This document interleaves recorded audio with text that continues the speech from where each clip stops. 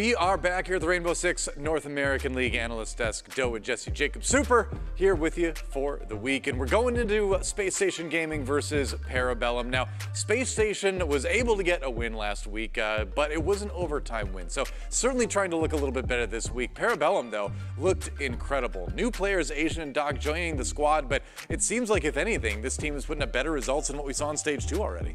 Yeah, I mean, Parabellum are off to an amazing start. I think they're the most surprising team to be in such a strong position. They didn't have easy opponents in the first week, but they still managed to take both of them down, 6 points on the board. They've got to be very happy about that. Only second based on some round differential tie differences. But ultimately, I mean, they're feeling very, very good with their new pickups this stage.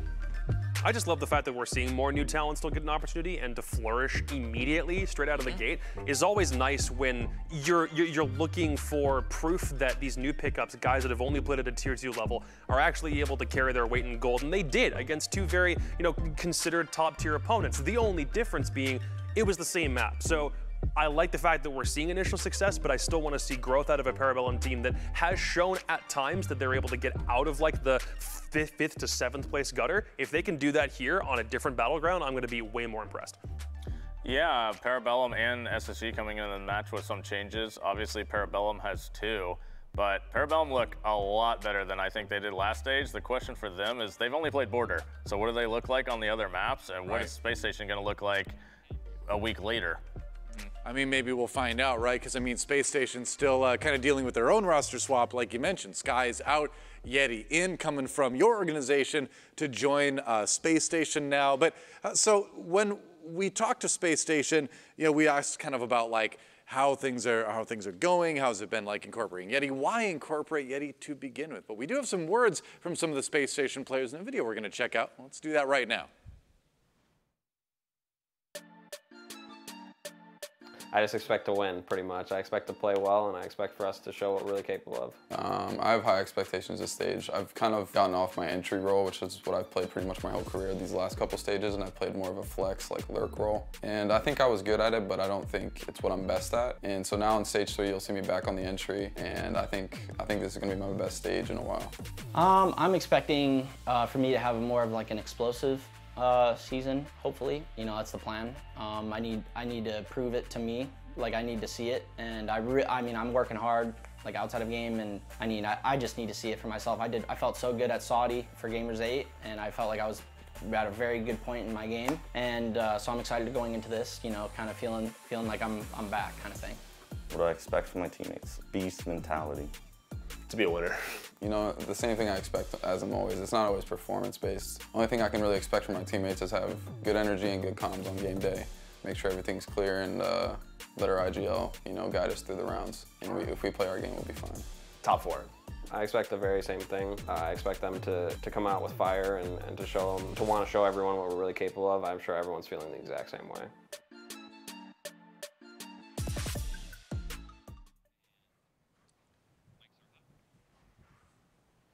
So that was kind of a through line with the Space Station players. When I talked to them a couple weeks ago in Vegas, they were all saying top 4, we're feeling really good with Yeti in the mix. The results haven't necessarily gone their way quite yet. Of course, they do have 1 win, but again, it was in overtime, not worth as many points. They need to pick it up this week. They need to kind of really make things work. Because I feel like with a player like Yeti, you have less of a sort of incorporating the player time than with other players. He's not a rookie. He's not new to the stage. He's been around for a long time. Should be able to get things rolling a little bit quicker. And with the kind of expectations they have for him, being that vibes guy, being the one to keep people positive, you want to see that change come into effect quick, Yeah, I think with Yeti going to SSG, it made sense to them just because, they were a team that kind of had trouble. Unfortunately, they've already kind of lost a lead this season. They had, I believe, a 6-3 advantage against OXG and ended up going overtime. But the idea behind bringing in a player like Yeti, he's a great vibes player. He's a great teammate. He keeps people checked in.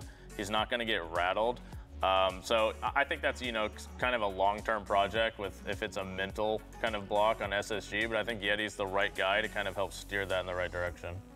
Yeah, Spacestation obviously, you know, not the best start to the stage that they would have wanted. I think although they didn't achieve their goal in stage 2, they still had a lot of upsides. Last stage, they were the second best attacking team in all of North America, 53%. They had a lot of great creative attacking strategies.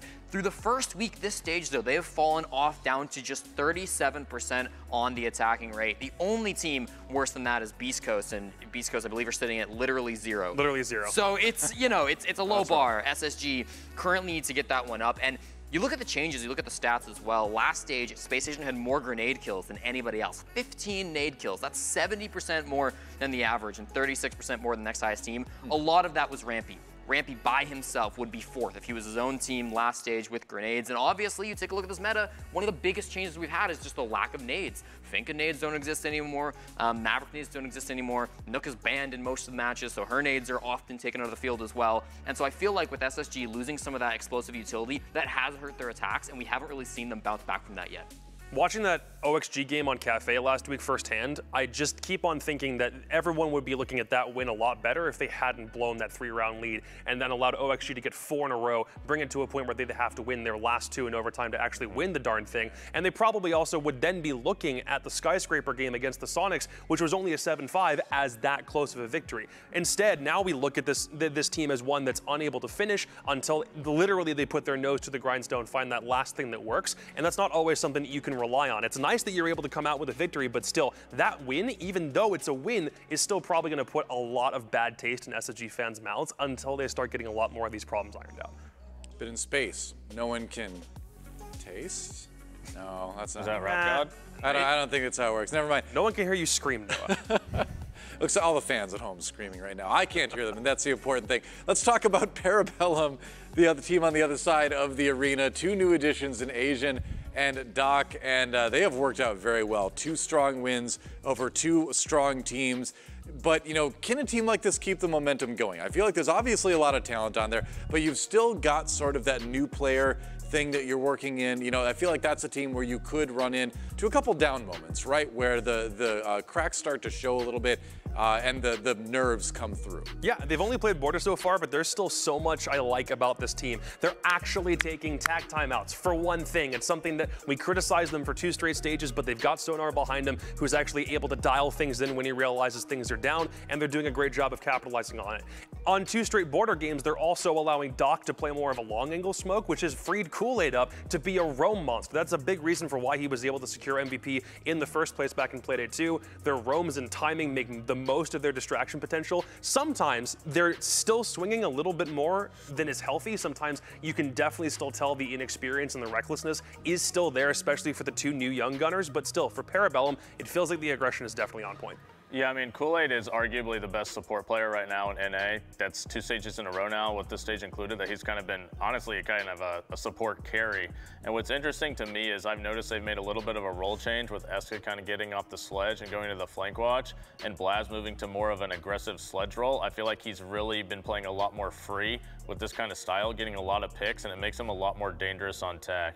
Yeah, Kool-Aid, our MVP, of course, from last Playday. I thought he was very versatile on defense. I absolutely agree that he may be one of the best support players, if not the best in the league right now. He's been so impactful for Parabellum throughout this first week. I also think the rest of his teammates, though, I mean, you talked about Blaz. The entry game has been really strong from both him and Doc. Parabellum 70% opening pick rate overall. That's Doc being 4-0. All of those picks coming in on attack where he's playing Zofia. He's getting those opening kills back-to-back to finish off X at the end of day 2. He's having a lot of impact there. And then Blaz, 7-1 on entry. Fantastic stat coming through there. Also mostly on the attack, a couple of kills on the defense as well. Very consistent at finding multiple opening kills in both their game against Oxygen and against XSET. They played 11 total attacking rounds, and the only time they lost the opener was once when Blaz lost to Yaga, fair enough, and then once where they team killed Eska. So all in all, they really don't struggle too much on the opener.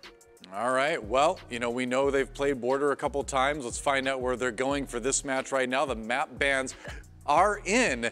And no border ban yet from Space Station. Clubhouse and Villa first to get X'd out. Yeah, I would hope that most teams have already kind of learned from what we've seen Parabellum 2 against two very good teams on border. So long as we don't see it, then I think Space Station are definitely going to be looking that way. They haven't taken it off the board yet. Instead, Space Station have gone for their own permaban this whole year. If they have a permaban, it is still Villa. And then Oregon, one of their most played, is something that they don't want to allow Parabellum to look at any VODs for and actually use against them. So still, I'm curious about where Space Station take us more than what Parabellum do, because Parabellum's bans have usually been pretty telegraphed. They don't like Club, they don't like Bank, they don't like Sky. The fact that we're still seeing it up though at this point because there's a Chalet ban from SSG has me a little bit concerned about why we still haven't seen it taken out yet. Yeah, Cafe Theme Border, the two other maps we haven't really talked about there, both not ideal for Parabellum. Okay, you take a look at Cafe, 3-game losing streak throughout the year, and Theme Park, one that they have yet to win through 2 matches as well. You're kidding me. They both get banned out though. So, I mean, Okay. Theme Park, a map that SSG have never played ever, so they don't, I guess, want to see that on the side of Parabellum. Maybe some surprises. But yeah, Border's an interesting choice from Space Station. I mean, to me, this is a little bit of a baffling decision. It maybe says something that SSG's map pool is just not really where it needs to be yet with Yeti. Taking a team that has not lost this map to this map when they have 2 new players, they have not played any other map. I just don't understand the logic in it. Now, maybe SSG is thinking, hey, we've seen them play this map twice now. We can do some counters on it. But, like, it's a new team. This is the only map they've shown they can play. Don't you want to, like, test them somewhere else? It's honestly a baffling decision to me, but I'm sure SSG have something in mind. I mean, obviously, Doc and Asian have played plenty of games on the other maps too, but as far as NAL is concerned, Border is their comfort zone right now, yeah. you know? So you want to be able to do something that shifts them out of that comfort zone. I'm a little bit surprised too they would take them back to Border. It's got to be like you mentioned, they think they've just got enough tape on them, Space Station, to try to win it with that. It is a comfy map for SSG as well, right? 4 games throughout the year coming through for Space Station on Border. Played it once in Stage 1, 3 times in Stage 2. So it's not a map they're unfamiliar with, but yeah, when you look at your opponent's map pool, it is an interesting pick. It still wasn't the most impressive thing when they played it back in Stage 2. I remember when they were struggling against Mirage for those first couple of rounds, and they were still trying to figure out how the hell are we meant to make this thing work. The one time they played it back in Stage 1 was at a Strauss game where we figured maybe this is the time we see them added to their map pool. They did in Stage 2, but still, it's only a 50% win rate on the year, and even though I have more confidence in SSG's coaching staff to use VODs effectively, it's not to say Parabellum can't do the same thing. So this is still a really weird pick. I mean, honestly, we played them on Border last stage. They were up 5-1 on us. We came back and beat them. I think that game we set the record for plants in a game. And no offense meant to Yeti, but in that game, Yeti was like 0-6 on entry. He was kind of the reason the game was even close. And now he's on SSG. Jeez, man. He played Blackbeard. Right. So the one round. You know, Yeti's a great player, maybe just not on Border, but this is, I guess, a redemption chance for him. Yeah, good luck, SSG. All right, well, we're trying to solve a tech issue right there over in Vegas real quick, so let's take a look at some more stats before we go further. We're going to take a look at the statistics for the newbies on the Parabellum squad. Doc and Asian coming up on a Challenger League. A lot of people excited about seeing what they can do, and they've both put on a pretty great performance so far. Yeah, it's great to see the confidence from these 2 young players in their first week. And we talked a lot about the entries from both Doc and from Blaz, which has been a huge help for Parabellum. But I even think Asian, you go back to that very first game where they were playing, of course, on Border. And it felt like he had a lot of impact late game, right? He was taking a lot of really smart fights, really did get into those engagements with good gunplay and good confidence. So love to see that from Asian. I think all in all, although he's negative on the entry, the team really picks up the slack in that regard. And his fragging power has been fantastic on attack. I think it's mostly the fact that he's a really good second guy right behind Blaz. I'm loving the fact that Blaz is stepping up to a point where Asian's still going too far on entry isn't that much of a problem. I still question whether 57% cost is something that you have to keep on focusing on as time goes on, but that's not really a number that they themselves are probably going to keep in the back of their heads too much. They just know they're winning. They've gone to the same map twice. They understand that their confidence level is already pretty high. I love what Doc is doing too, but I mostly love the fact that Blaz and Asian seem like they're turning into the real tip of the spear for a Parabellum team that's been looking for a way to get into maps quickly. They've got a lot of early control, and Asian is a huge reason why. Yeah, I've spoken to Parabellum's coach a little bit in the past about these 2, and he honestly felt blessed that they were able to get these 2 players. And a lot of eyes, these were the 2 best available Challenger League level players. Asian was kind of considered a bit of a prodigy coming up and had a really nice stage in Challenger League with Luminosity. So I think Parabellum feel like a little bit lucky that they even were able to put this team together. And I always find it interesting where, you know, Parabellum did make 2 changes. They lost Gunnar, who was a great player for them, literally team of the stage. So he's one of the 5 best players in the league. And then they let Penguin go, who was an IGL without, you know, maybe lacking a little bit of the fragging power. So to make up the difference with Gunnar, they bring on 2 fraggers. And you kind of even it out because maybe you're not getting the performance of Gunnar, although Doc is playing great. Yeah. You're getting a better performance than Penguin was giving. So it evens it out, and it kind of makes you more of a threat because now instead of maybe worrying about 3 or 4 players, you're worrying about 5. Yeah, and as far as the shot calling stuff goes, when I was talking to Penguin a little bit in Vegas, he was saying he felt a little bit of the pressure on that to kind of step into that role, make some of those calls. And, you know, the shot calling, it seems like in Rainbow Six right now, has become more of a democratic thing than a you know, that's a word for unilateral thing. It's more of a group calling than having just one IGL at this point for a lot of teams, isn't that right? Yeah, I mean, you know, obviously I even stepped down as IGL. Yeah. I just didn't feel like, I just don't feel like in the current meta, you know, with the attacker repick, where before a round you can kind of, you know what site it is. As a team, you probably have several different takes per site. You can just come up, you know, just say, we'll do this take. And if you're a good enough player, you don't need to be micromanaged around the map, right? You know what to do, you know what to recognize, and you can make plays off of that. So if you have good communication, and if you're a smart enough player to recognize things that you can take advantage of, an IGL right now in this meta is just, to me, not that necessary. It's so interesting, and I mean, it's especially interesting because you have these new players coming in with less experience at the pro level to be able to kind of contribute to that kind of thing is a big extra burden that you don't see placed on a lot of players. But they're handling it well. They're putting up good numbers. We'll see if Parabellum can keep that momentum going, though, against Space Station. But for now, we have to make some predictions. Oh yes, it's time. And so first of all, as usual, we'll have our casters weigh in. Pengu and Intero still waiting to cast this match, but also to give us their choice for who they think is going to win it. What's it going to be? I guess I'll go first on this one. I look at the fact that Parabellum won their first match 7-4 on border, and then they won their second match 7-5. And that they're probably going to go to overtime. But does SSG have what it takes? I want to say yes, but I don't think they do. So I'm going to go with Parabellum. Yeah, I'm looking at, you know, the first 2 playdays, and I'm thinking Parabellum looked really good. SSG still had some shakes they got to figure out. So PB seems like the obvious choice, and I agree with Super, like, going to border for a 3rd time. You know, SSG choosing to let them basically go for a 3rd time. I'm like, why? Maybe counterplay, whatever. But I also personally would have liked if SSG challenged the map pool more of Parabellum. I think PB comes out ahead here. They're going to take the top. All right, so there you go. The numbers game kind of favoring Parabellum right now. That's going to be our choices for our 2 casts as well. Thanks for your input. It's always valued. I want you to know that. Thank you. You're welcome. We're going to check in with them in a moment. Now to talk to our analysts here. You know, you got to go last time, Super. So you're going to go first this time. What's it going to be? So I guess I'm going to be a bit of a contrarian here, and it kind of doesn't make sense because I just spent the last segment just blasting SSG. Okay. But I'm going to trust in the minds and the thought process of SSG. Really? It's extremely risky, trust me.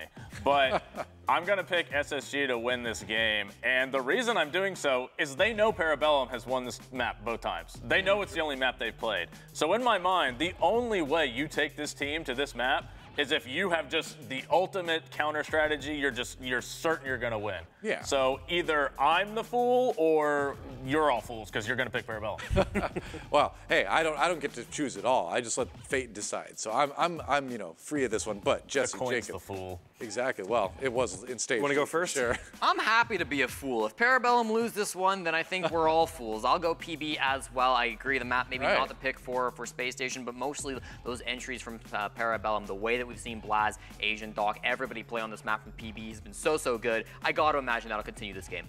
See, I do trust that Space Station would not have gone to this map if they didn't figure that there was something in the tank. But think about the obstacles they have to overcome. They still have to incorporate a new guy into the lineup that probably still needs more time to bake. And if you're going to take Parabellum to a map that they've already played and won twice in good fashion against good teams, you also probably have to change up the playbook that made me really, like, unconsciously unconfident about the way they played it in the last stage. So if you have all 3 of those things to do and Parabellum are already really good on this map, screw it, dude. I'm taking PB because SSG just have too many things to figure out right now.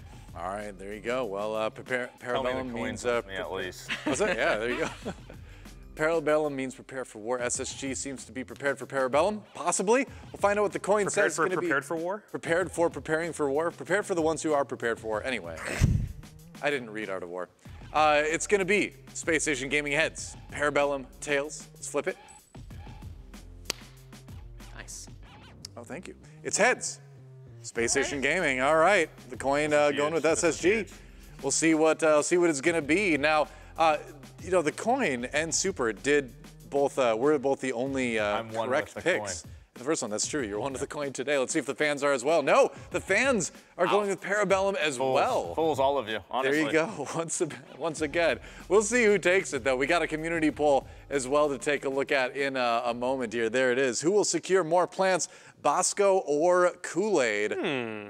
Well, Kool-Aid shoots people. Bosco doesn't. So, Yeah. Are you going for the plant or are you going for the kill? There you go. I was wondering if it meant out of game, like who's going to have like more of a garden or maybe some succulents because they're in Vegas. You know, it's kind of Kool-Aid hot climate. speaks to me as a gardener. Yeah. I could see it. I can see it. Yeah, a little bit. Yeah. I mean, not like the bonsai tree type of gardener, but you know, you have like a cactus you water once a month. Something like that. There you go. Well, on that note, we got a quick break and then we'll find out who actually is the most prepared to get the win on Border. Is it going to be Space Station? Is it going to be Parabellum? Tune in just a few minutes to find out here on the Rainbow Six North American League.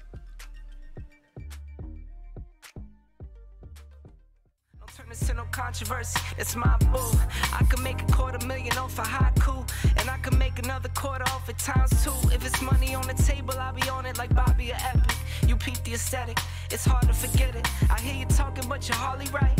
I'm the voice of your prototype. Summertime and then why? Summertime and then why? It's too cool. Get the drop tops out. Summertime and then why?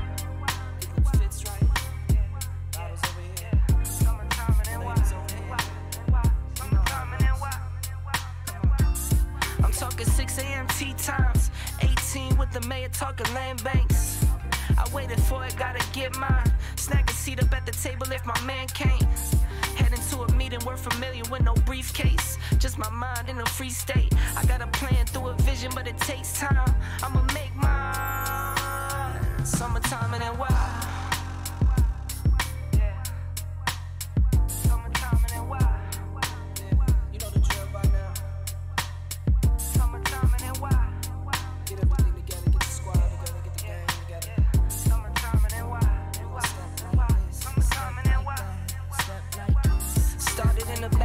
Now I run the front, call the shots, make the deals, know the deal, know what's up.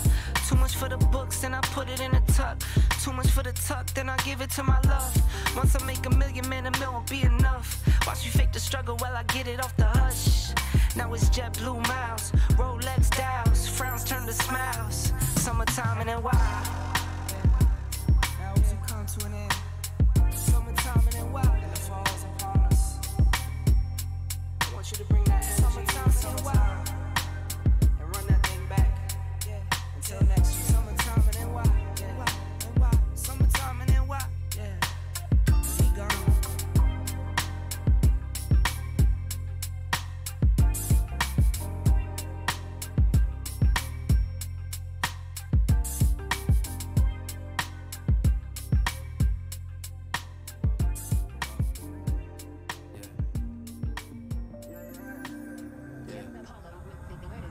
Beat by Apollo, stop at New Apollos.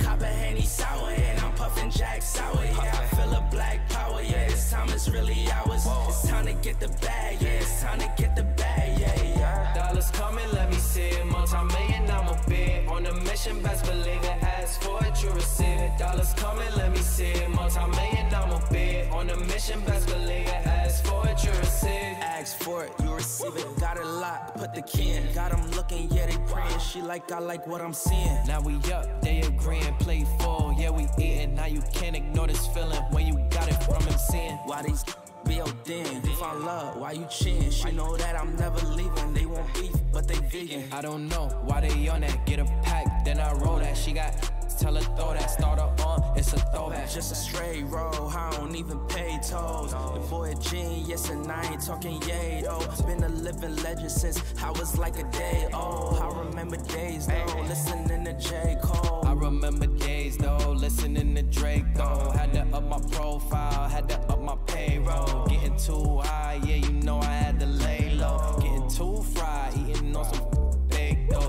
Yeah, I came through and you know I had to make do. Yeah, I came through and you know I had to make do. Getting all these dollars, yeah, you know I had to make them. Yeah, I came through, yeah, you know I had to make do. Beat by Apollo, stop at New Apollos. Cop a Henny sour and I'm puffing Jack Sour. Yeah, I feel a black power, yeah, this time it's really ours. It's time to get the bag, yeah, it's time to get the bag, yeah, yeah. Dollars coming, let me see it. Multi-million, I'm a bid. On the mission, best believe it. Ask for it, you receive it. Dollars coming, let me see it. Multi-million, I'm a bid. On the mission, best believe it. Ask for it, you receive it. I dip in the corner in something imported. I'm copping the land at the same where the shores. Beautiful women who time in the mirror to show up the shows and see me perform this. Used to ignore me, I'm all the day here, but I used to be timid. I don't know what fear is. Just talked to my dog and he told me he got me. I hopped up the line and went straight to go get it. I got us. Building this up out of mortar and brick. The way that it's going, I don't see it ending. The pigment is tinted. I'm really that. Go figure. I'm tapped into a higher power, feeling bigger than me. It's centering me. My enemy silent, they see that I'm fire. Can't put my energy.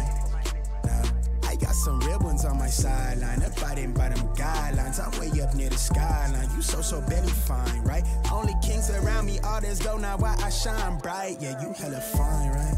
Hey, you looking like the wine and dine type. I'm basking in that limelight. Brody, get your chip stack. I'll teach you. I'm the wise guy. I'm getting right back that shit I'm sending out with vibe wise. You know we good on that side.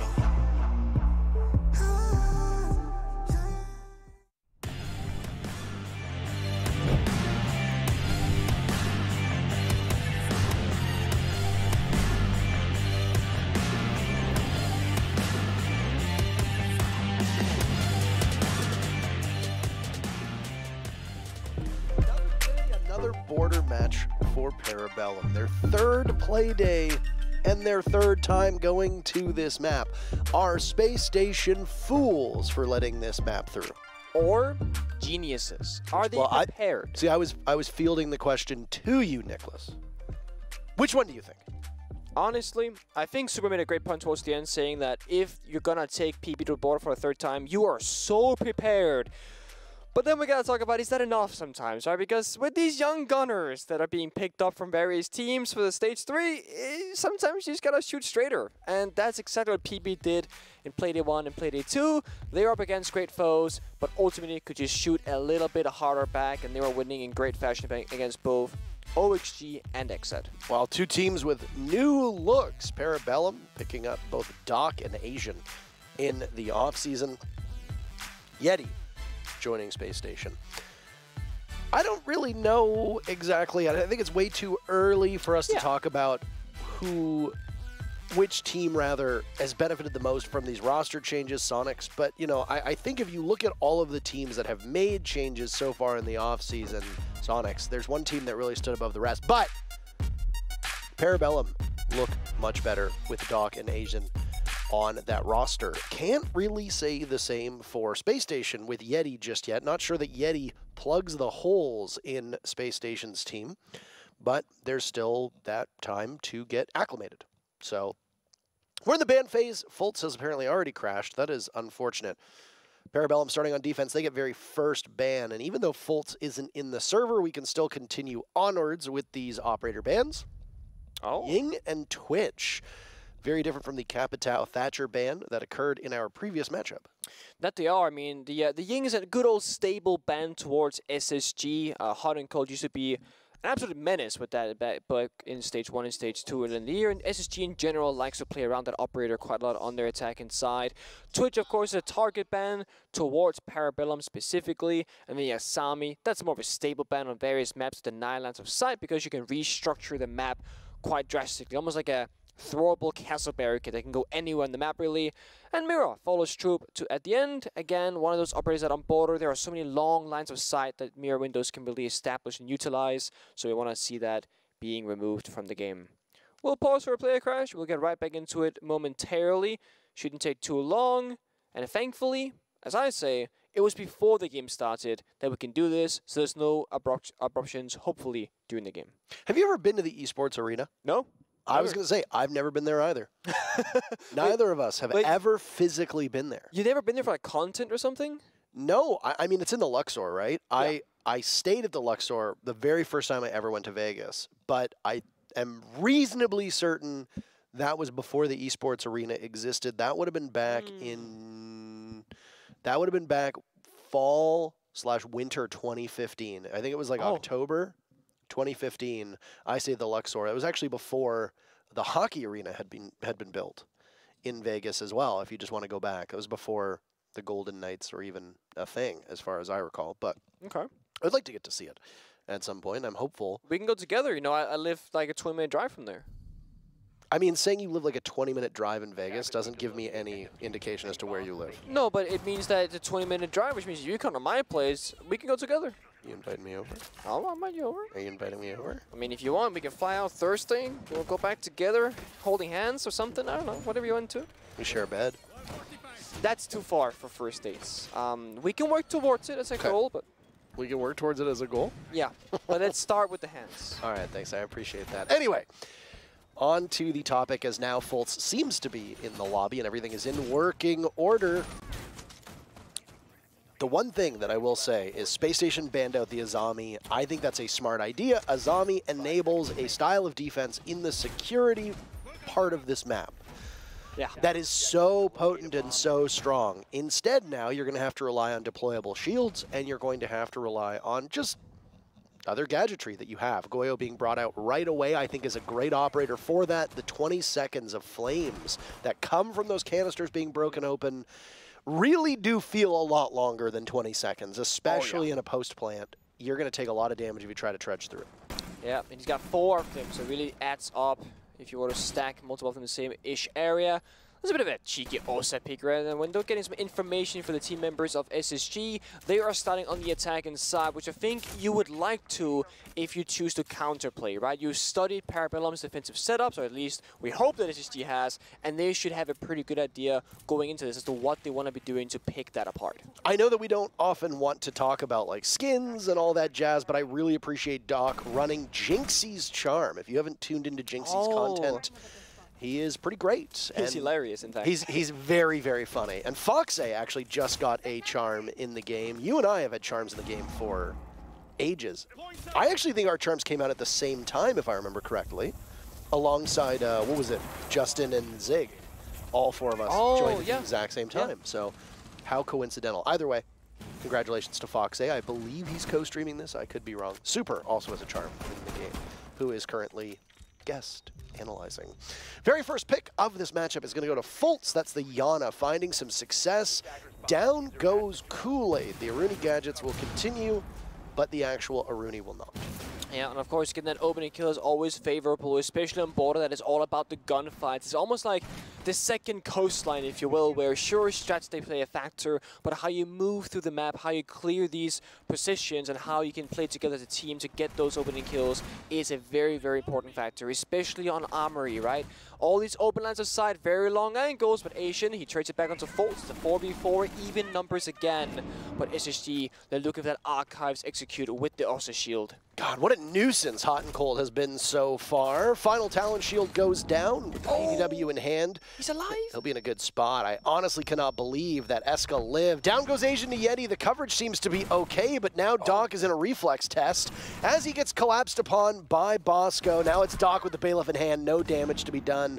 Didn't Super say Bosco can't fire back? Yeah, well, 2 kills suggests otherwise, and I don't know what Yeti is saying, but that was a lot of spit coming out of his mouth. Space Station up 1-0.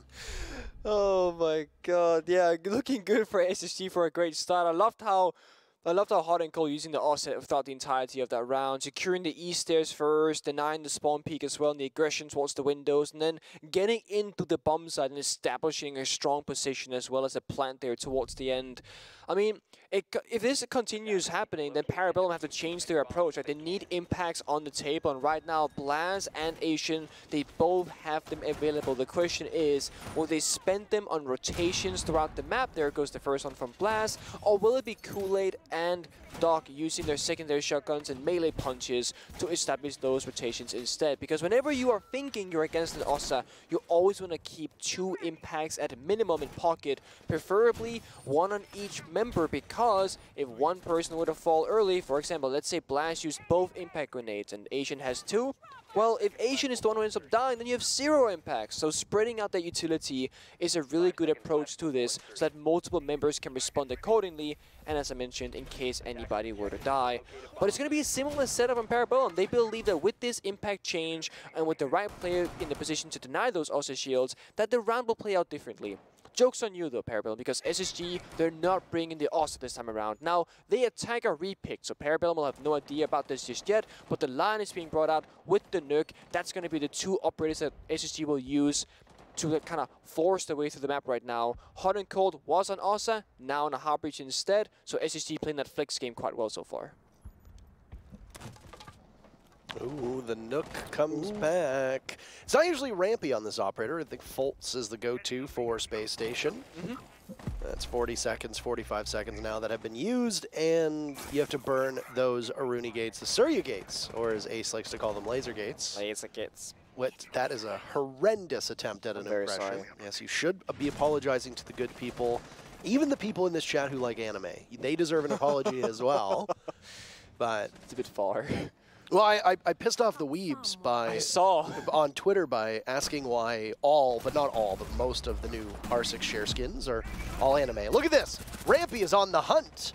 Just like those kids in my Twitter mentions. Down they go. Yeti will need to be retrieved. Rampy can do just that, but Eska misses out on an opportunity with the Vector in hand to secure a kill. Down goes Asian. Parabellum having some problems right now as Space Station are looking more formidable than we've seen before on these entries, and it has unfortunately depleted the reserves of Parabellum. We've lost 2 very strong players and the 2 newest players to the team. It certainly looks like SSG are finding these openings, and they're pretty much like premeditated. It seems like they're going to these rounds saying, okay, round 1, we force the Osa. Round 2, let's force the Nuke, and then just look for that opening kill time and time again. And I mean, it is only round number 2. And as you see, they haven't won it just yet. But it does look like there's a good plan in motion right now for them. A lot of decisiveness as well. Kool-Aid was MVP last play. He has to get quite aggressive right now because his position is compromised. Gets the first kill, does not get the second. He flicks it at the last moment. And it's SSG and Hot and Cold who ends up picking up the pieces. Blast and Esk in a 2v4 now, and with a member of SSG on Sandwich Rappel, the cross has been cut. Once they get in, it's hard to play that retake. Esk at C4 could be huge in this round. They got 35 seconds to play with. Eska can emerge here, but again, a really tough spot to be in. The low HP from Space Station is the only real saving grace at the moment for Parabellum, but they've lost Blaz now too, and it's Eska to capitalize on nothing. Hot and Cold, the final kill. Space Station now up 2-0. Man, Parabellum can just not roam the way that they want. They are getting smothered on this entry by Space Station. That they are. They really are, and I mean, I believe it's going to be happening as well. There might be a tactical timeout being called here, and honestly, if you are Parabellum, I mean, you're only down 0-2. It's not the end of the world. It's not. But you clearly need to make a drastic change in your approach because you are being played right now. And yep, Parabellum, they are indeed calling for a tactical timeout to change this around and see what they can do. On Border, it is arguable, and this is always tough because you can refer to statistics, you can look at the current meta, the old meta, whatever, but throughout history, Border has always really been an attacker-favorite map because of how the long angles work. You got zoom scopes, of course you got all these pieces of gadgetry, whether it's shields or flashbang smokes or grenades. So if Parabellum can just get like a 2-4 split on their defense and have a great attacking side, we're looking at OT essentially if they match what SSG did. So they only really need a few rounds here to still have like a statistical good shot at making this a close series. It's not the end of the world, but things have to change. I'm a little worried at the speed at which Parabellum had to call that timeout, obviously not playing up to their style of game. And I mean, that's pretty sensible if you've watched the way that these teams have played. If you go back to the very first Playday and then you look at the second Playday, the one thing that Parabellum did not have to deal with was that Azami ban. She was open in both of the matches that they've played on Border so far. Well, sometimes one operator can change everything, really. And it's, again, it's placed both defense and attack, because both teams have to go through the motions. when SSG, when we get to round 6 or round 7 rather, they will have to defend without the Asami themselves, but the goal for Spacestation is to establish such a big round lead and confidence in the server, momentum as well, to be like, we can deal with that when we get there. And also, they're prepared for it because they went into this match knowing or thinking that they would ban out this operator in particular to counteract Parabellum setups. Bombsite has been changed to ventilation instead, and that now means that a different attack will come out from Spacestation. We're both on unknown territory from both teams now, and Asian playing a bit of verticality inside a break room. Here's the footstep rotation on towards the east stairs inside Anna. Clone, Gemini clone that is, not a real player. Well, Asian's discomfort inside of security leads him to this vigil role to try and waste time. One thing Spacestation's done very effectively through these first 2 rounds is gather that information to then be able to make something come of it. An opening pick, both rounds so far for Spacestation. And they've got all but 1 drone at their disposal too. They've only lost a single one, so good management at this point. To go with the operator lineup that's brought out by Spacestation and to help enable that info gathering, they have a logic bomb that'll go off by the Dokkaebi. Yeti on drone work, so letting his gadget do most of the talking as Hot and Cold creeps up through the main lobby. And we'll see a multitude of doors that have been barricaded off. Eska takes a whole lot of damage, but as Oryx, the fastest operator in the game, he can get away quite safely. That he can, of course, but so low HP, that's not going to bode well because 1 more bullet and you're out for the count. No healing on the defensive or attack inside in this matchup so far. When 1 minute and 20 left on the clock, Kool-Aid holding down Armory, a crucial position as it oversees the bomb site itself. Blast, of course, is nearby an archive site to follow up rather. He has the sound on the member of SSG, but no angle.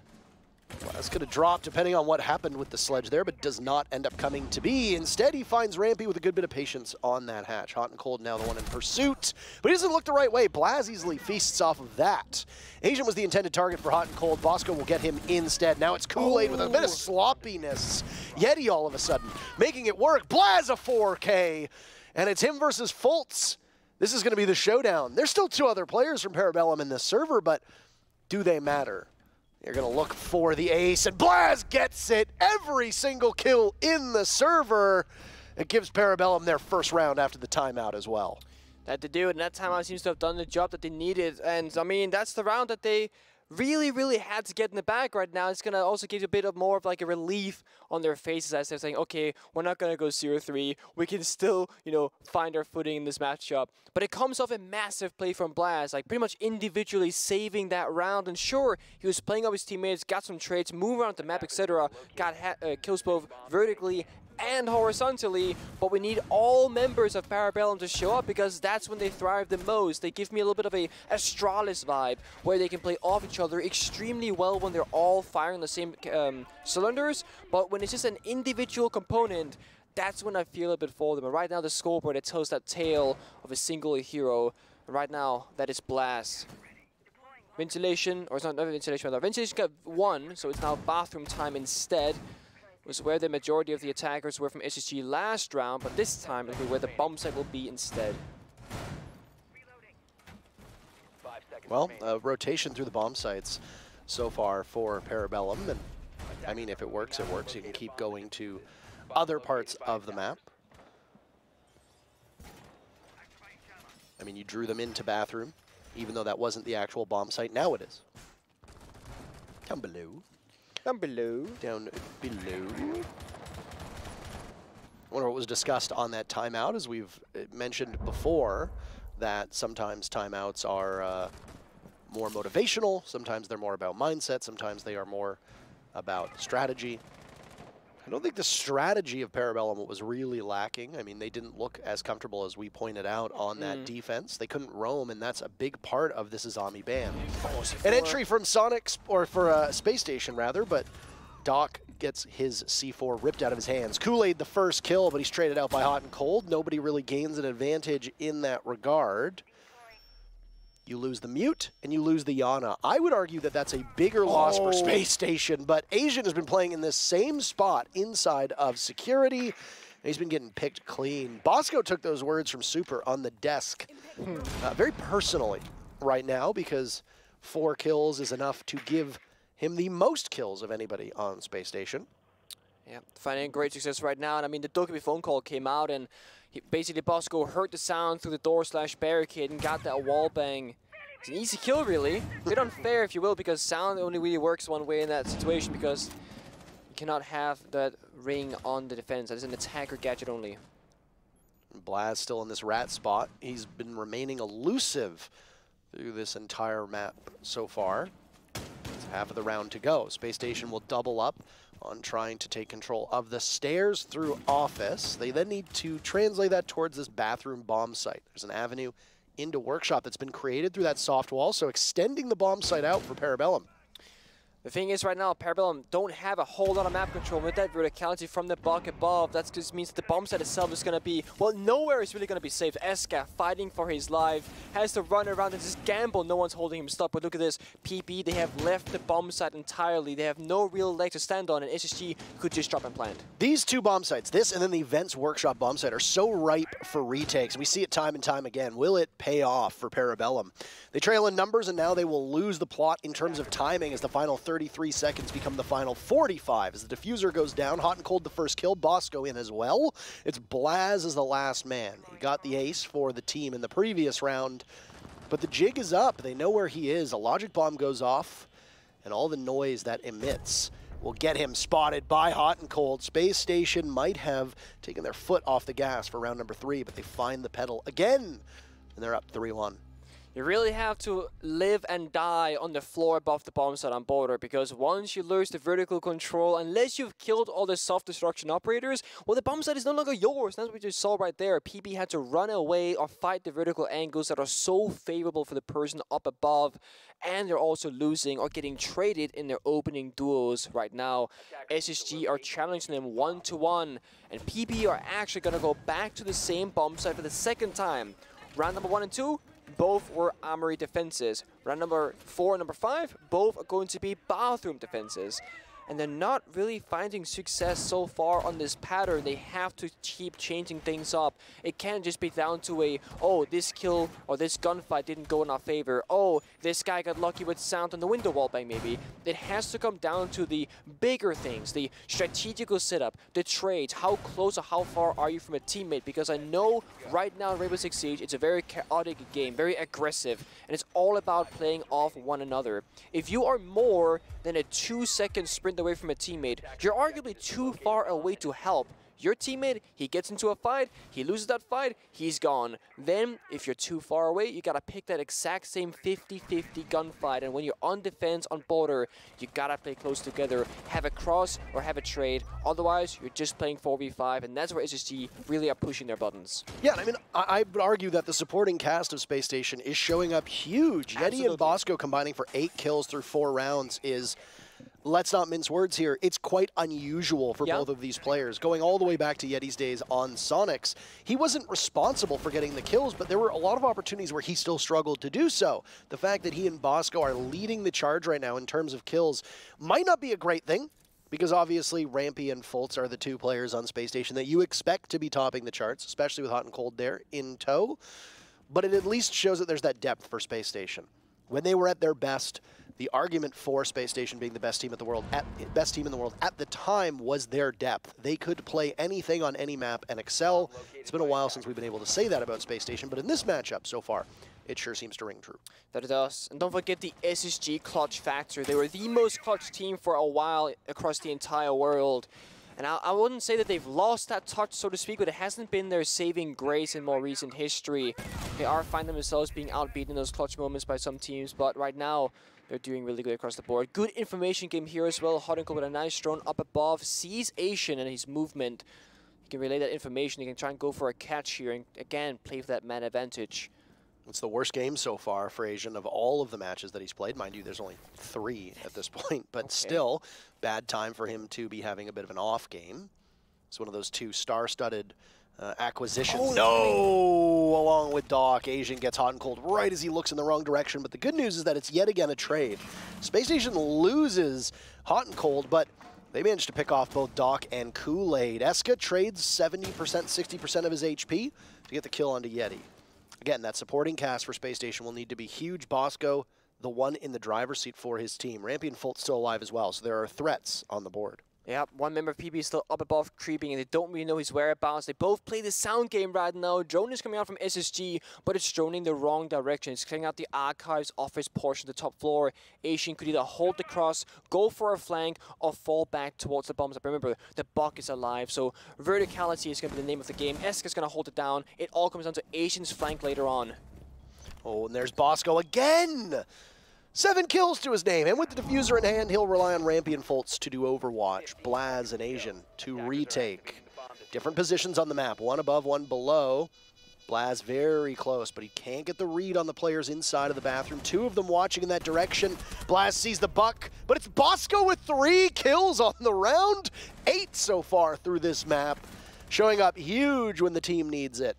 It's 4-1 Space Station. I mean, it must be fun to play Ace hard support on Border, because just like with Coastline, it's a map where you get to actually have fun in the game and try and seek out your gunfights. But one thing is having the opportunity to take these gunfights. Another is how Bosco are just straight up winning them off the bat. Walks in first entry. Sure, he has a follow-up. He has a teammate right by his shoulder, but he doesn't need them. Every single time, either he plays off someone else, like in that final 1 versus 3, or he just walks in and gets the job done himself.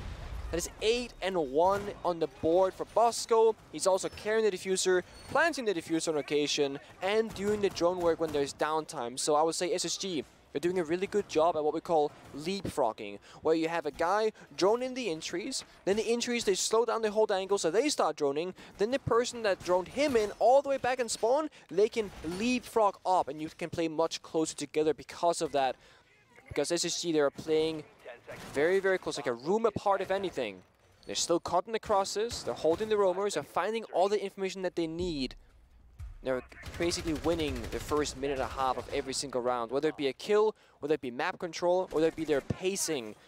They're hitting the marks in one of those 3 areas every single time, and people are struggling against it so far. We are back on ventilation, or downstairs ventilation, should I say. It is where Parabellum found their only round victory so far. Was after that timeout. And then, well, it was double bathroom downstairs. That didn't work. Change things up again.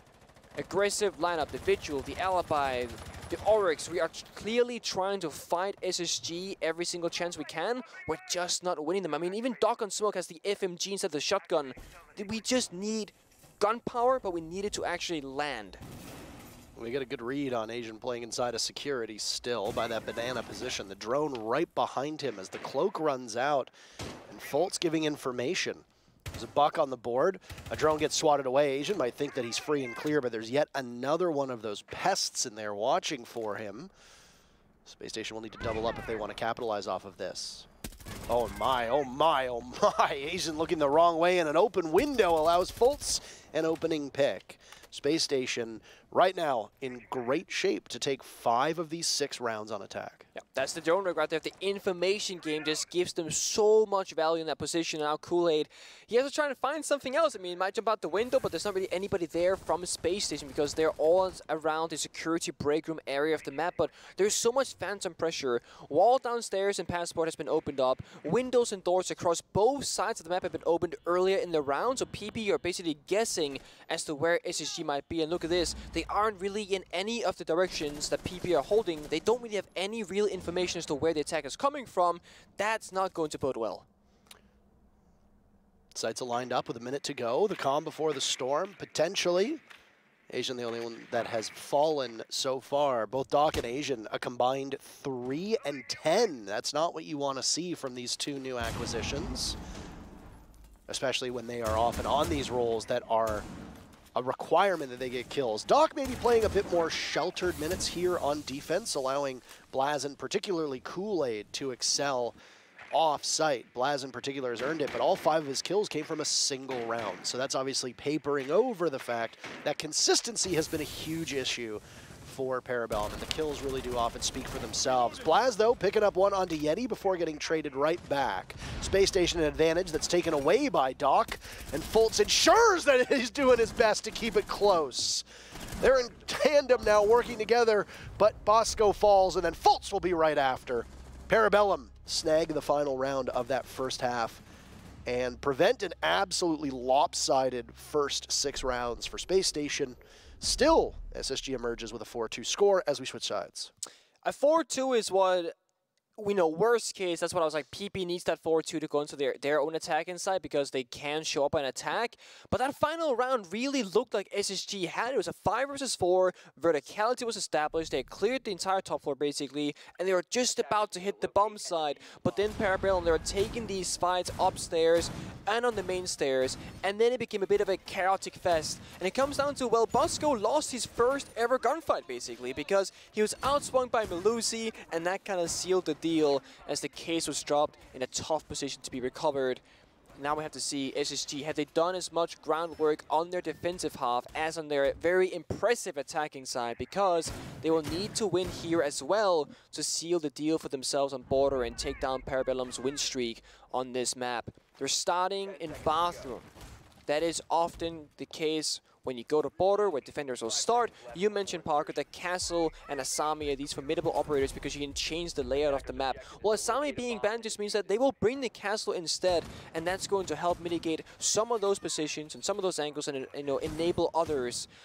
Other than that, it's going to be the Capcan my eyes are upon, because if PP pushes too fast or chases somebody, well, those Capcan traps can take you out really quickly. There's nothing really that abnormal about the attacking lineup, but go back a year or so ago, maybe a little bit longer, and show the average Rainbow Six enjoyer this defender lineup: Castle, Capcan, Oryx, and Alibi. And they're not necessarily troll picks. This was back when Oryx's pick rate was in the basement, as was Capcan's. Alibi was used in large part for some gimmicks here and there on certain bomb sites, but it really was the 1.5 scope that was given to her that elevated her pick rate, along with that deployable shield being so valuable. So it is just fascinating, as a side note, for me to see this. Yeti gets slaughtered by Kool-Aid. Jameson on one today with that shot, but then he's immediately killed by Rampy, who then gets out of there on the fastest operator in the game. Back to an even scoreline. That's basically a trade for these two teams, but still, Asian will fall to Fultz on defense. Parabellum not having the best success on this attack, as now it's Doc swatted away. Fultz from the same position inside of Armory, putting such a hurt on the chances of Parabellum. Yeah, I mean, you said it, the 1.5x goes really hard on this weapon. The fire rate is so quick that any bullet will hit your head. Well, you're out for the taking, out for the count rather. SK inside of break room, fighting the member inside of office. I believe that's the Oryx of Rampy. They're holding on top floor right now. SSG are not surrendering it. They know they can hold it down for a bit longer at the very least, or maybe get a kill more on the board, but they've done a great job on their own already. They've basically won the round for the team. The Anchors might not need to do much this round. We'll have to see if PP can clutch it out. Eska hears the Nitro Cell go off, and he still can't escape it. Bosco, yet another kill, marching towards 10. Blaz will walk right in, beheads Bosco. A nice shot, and this is why Blaz was so highly touted when he came over from all the way in Europe. It's a good read now, and it is a very good read, but look who gets out of there. The Oryx just scampers away. You know why that is? Because he's the fastest operator in the game. Almost as fast as the fire rate of the T5. Rampy gets the final kill. It's 5-2 for Space Station as SSG comes out on top of their very first defense. Very well played. I mean, PP, they just look like they're kind of falling apart when they lose those opening engagements, and it looked really good for them. Kool-Aid got that opening kill on the break door, and then he swung the second of Rampy inside of office and lost that one immediately after. So when you gain the lead, well, it was immediately given up again. They also lost their only Heartbridge member on the lineup because they didn't bring any secondary Heartbridge operators or secondary pieces of utility. And then the drone work from PP just seems to either be missing or a little bit lackluster. I don't really know how Fultz was enabled or was allowed rather to get 2 kills inside of Armory back to back like that. Either they didn't know he was there, or they knew he was there and just lost the gunfights. We got a question. Who will secure more plants, Bosco or Kool-Aid? Well, Bosco got 2 down. Kool-Aid has 0 so far. Yep. I mean, the people so far are correct. Both with great hair in that photo, by the way. Honestly, Kool-Aid could be a model. I'm gonna say it. He could sell shampoo. He is my favorite Twitter user. Yeah? Kool-Aid. Okay. It goes back to a joke that we had. One time I can't remember what he said, but he used to have the soldier from TF2, Team Fortress 2, the better TF2, not Titanfall 2. Okay. Okay. I'm just kidding. Titanfall 2 is fine, but TF2, Team Fortress 2 is better. He used to have the soldier as his avatar, and he used to say some unhinged things on social media, as a joke, obviously. Not unlike Suzaku used to. Not unlike Shabazz does now. But either way, I used to call him my favorite Twitter user. That was the whole story. And it's a great story, and I'm glad that you were all here to hear it. Thank you for sharing it, but no one asked. Okay. All right.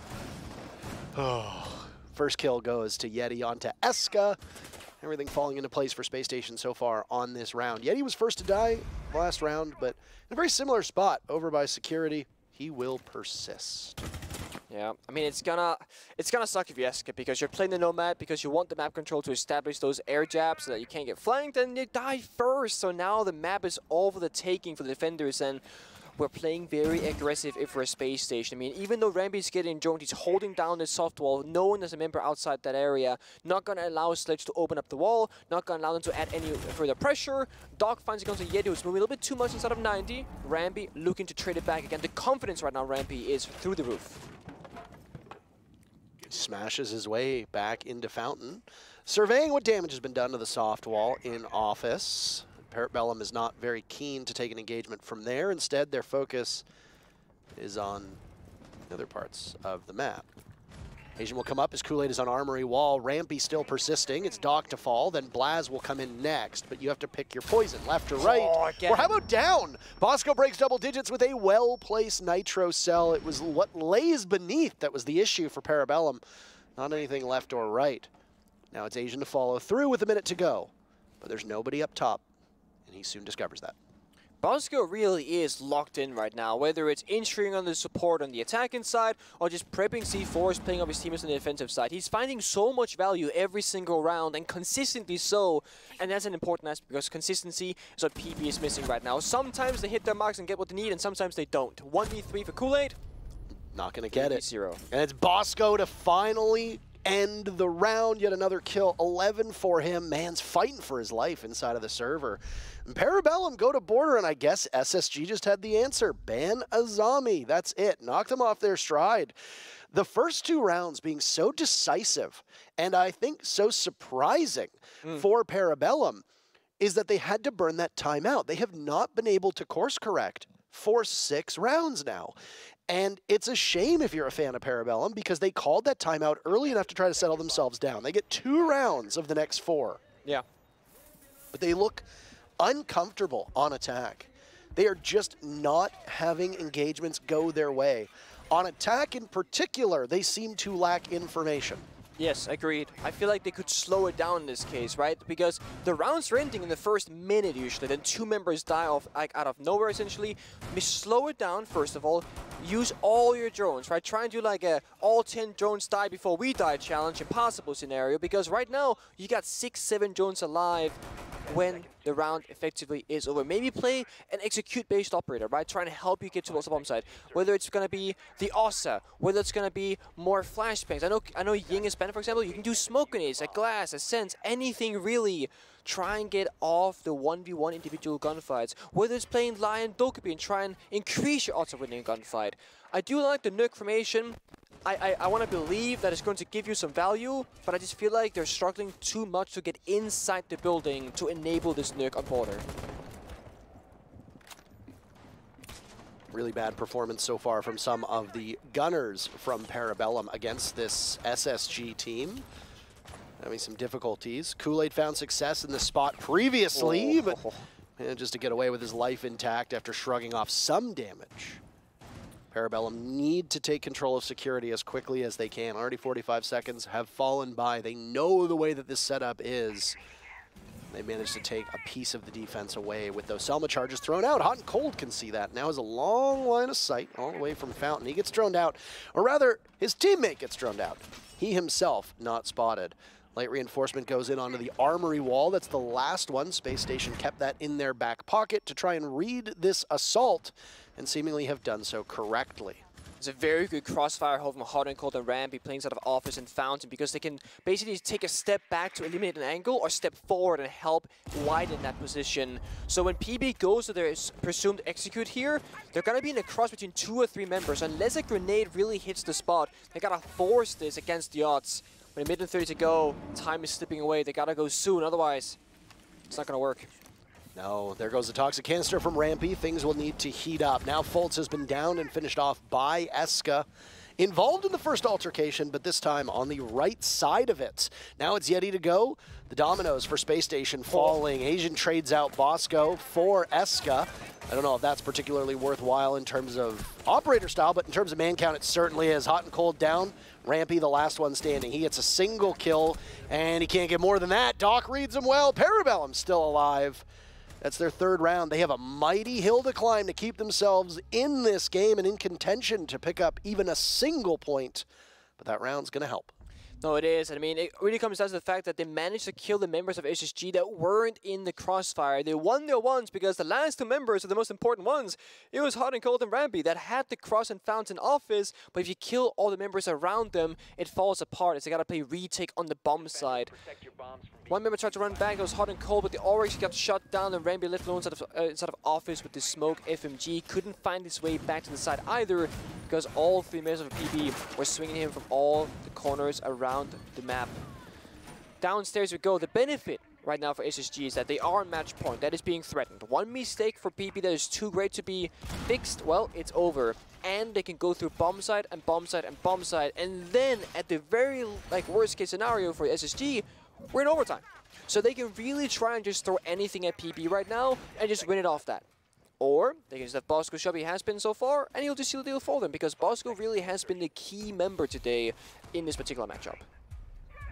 Attacker's objective is to locate a bomb. All right, could this be the final round for Space Station?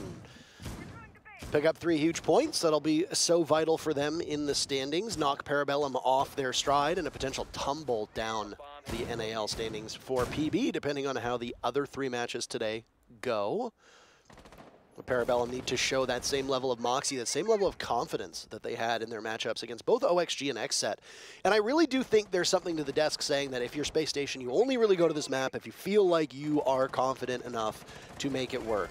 There were two schools of thought that were floated. Yeah. One, with Yeti, you're still unsure your map pool, you might as well go to border, try it out. The other was that you figured out Parabellum and you're going to go here to humble them on the map. It's played so far, and it doesn't seem like Yeti is having any real problems today, especially on defense. He picks off Doc, and that's the first kill. That it is. It's a beautiful shot as well. So quick on the reflexes. And yeah, you always wonder, are they geniuses or are they fools? But so far, SSG are proving us all wrong. They look weak in Playday 1. They looked a little bit weak in Playday 2. But right now, right here, they are looking a lot stronger. Playing confidently, playing aggressively, taking their gunfights. Losing this one. It's Hot and Cold to Blast. But they still got the numbers. Falls on 1 HP. Can be weakened by anything hitting his body. A single flashbang, for example, but no, he stays alive and gets a kill to Asian. And now it's Blaz to absorb an awful lot of damage, has some difficulties with the default cam as the bullets just whiz by him. They know exactly where he is.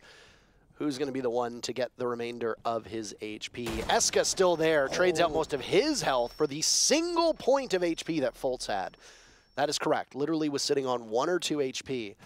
So I would still say very worthwhile for Space Station. The remaining 3 players on SSG's side, all full, waiting intently, and there goes a Capkin trap. Oh my, Parabellum. They're not looking, Nick. They're not looking down at all. Blaz sitting on 40 HP. He'll get softened up through the wall, and he retreats. Looking for a 10th kill. No jump scares from Capkin traps up to this point. Space Station so solid at the moment. Just being very patient. It's Yeti to get the first kill and Yeti to get the last. Well, that was a quick one. Space Station topple Parabellum 7-3 on the map that Parabellum has played 3 times now, but for PB, 3rd time is not a charm. They lose border for the first time this season. That's a big 3 points for SSG.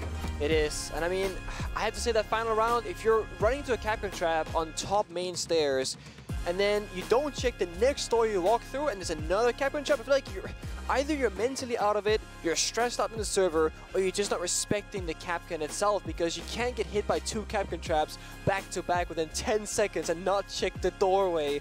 And we spoke about the Capkin earlier on, where it can be this massive factor of an operator if you're going too fast through the map. Well, it looked like PP on their attacking side, they needed to take it slower, because the slow rounds, or the slow round that they played on our attack, actually worked out, and they won that one. There's obviously going to be a lot to digest about that matchup. Parabellum can't be very happy with it, I don't think. But, I mean, there were still some promising signs that we saw. The desk Well, they're the experts. They're going to be able to talk about exactly what we witnessed after this break. We'll be back in just a few.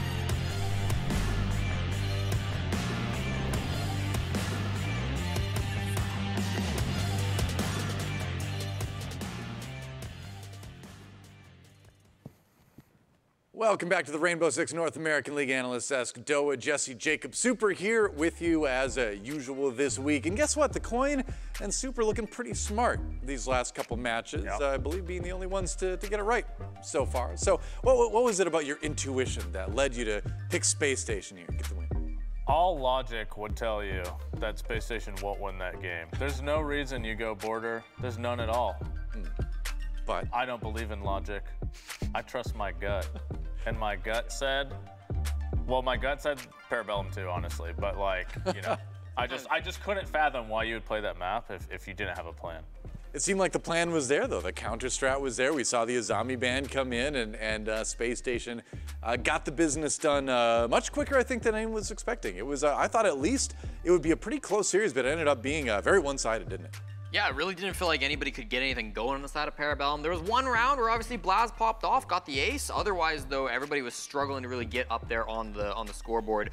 The Azami band really struggling for Asian. Obviously, he's been that player who's been on that role so often, but with it taken away, couldn't really find that impact in the roam. True enough. Well, over in Vegas, we have Bosco standing by to have a bit of a chat with us. Bosco, congrats on the win today, getting it done in short order over Parabellum. Space Station seemed very prepared coming into this one. With the 7-3 win, did everything go to plan? Yeah, I would say everything went to plan. I mean, we just... You can hear me? Yeah, okay. we can hear you now, yeah. We just played our game on that map, to be honest with you. We didn't do anything, specific for them. Maybe our bands around them were specific for them, but I mean, we just loaded into the map and played our game. Obviously, it wasn't a flawless week one for you guys. You had a really tough win that you had to really fight for, and then another loss last week. What was the big thing that you tried to work on in the break that we had that you've been trying to bring here for week number 2?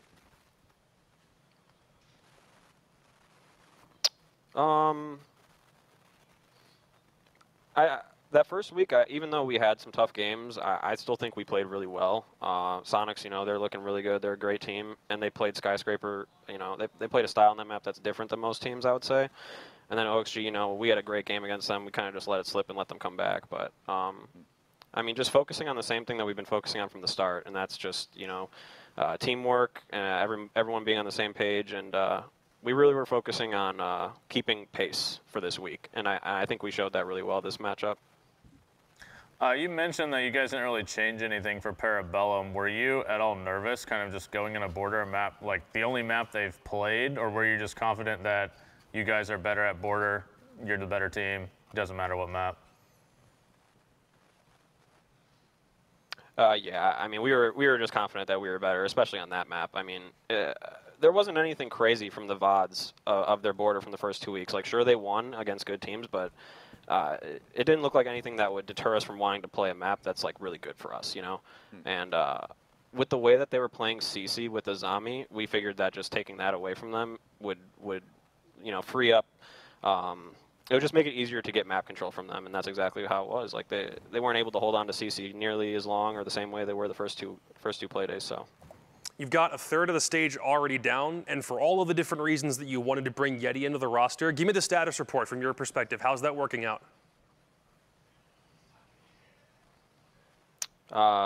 It's working out great. I mean, I love having Yeti on the team. We all love having him here.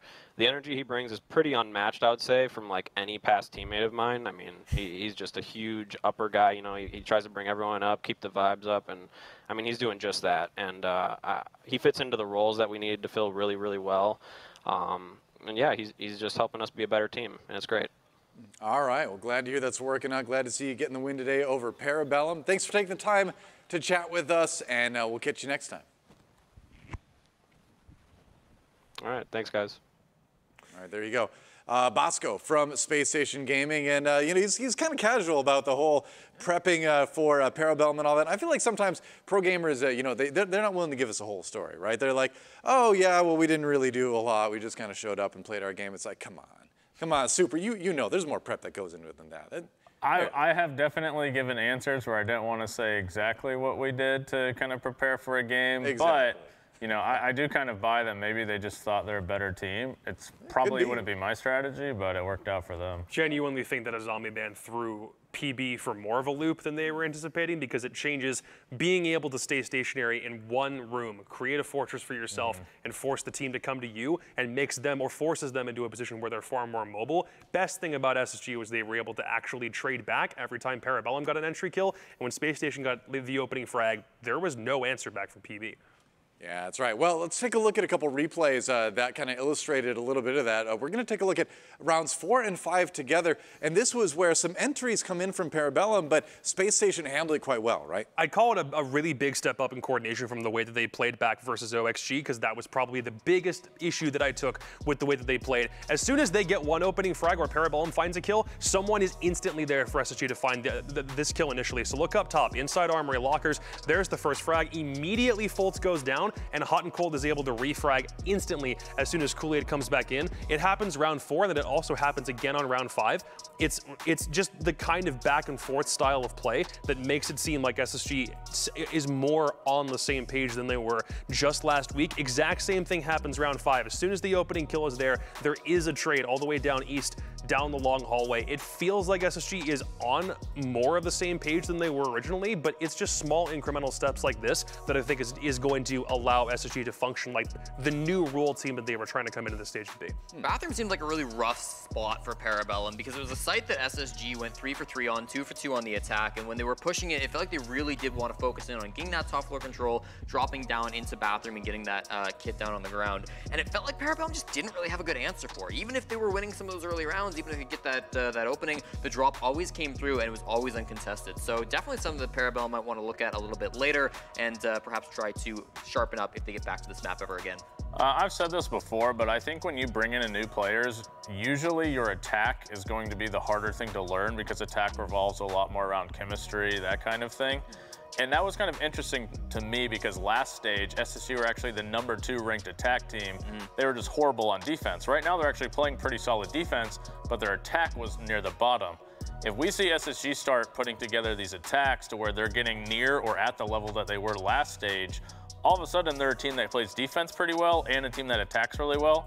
And that's an SSG team that I feel like SSG fans probably haven't seen for a while. Yeah, and for Parabellum, who were already really highly rated on defense coming into this through 2 border games, it's really unfortunate that the time we see our first clutch in the NAL comes in this match when Parabellum get blown out of the water. That was one of their only defensive wins, and the other one felt like, what, it was round 6 that one time where it felt like this is the, like a really late execute attempt from Spacestation that just doesn't work out. Parabellum come ahead in the trade game. It's really unfortunate that we get that kind of accolade. We finally crack the ace marker open for the first time this stage, and it comes at a time where SSG are just playing on a different level. I think, too, I mean, if you look at the stats, one last little point with that is we did see Doc and Asian down at the bottom numbers-wise this time around, and, you know, it's like that. This is the sophomore effort for their pro performance. This is the second week. You come in with high expectations, you get thrown a little bit. Things can collapse a little bit easier if you don't have as much experience at pro level. Feel like we saw a little bit of that, too, but nonetheless, still good players. We'll see if they can bounce back tomorrow. For now, though, we're going to take a quick break, and then we get set for our third map of the day. It's going to be Astralis taking on TSM. Should be a good one. That'll be in just a few here on NAL. Don't go anywhere.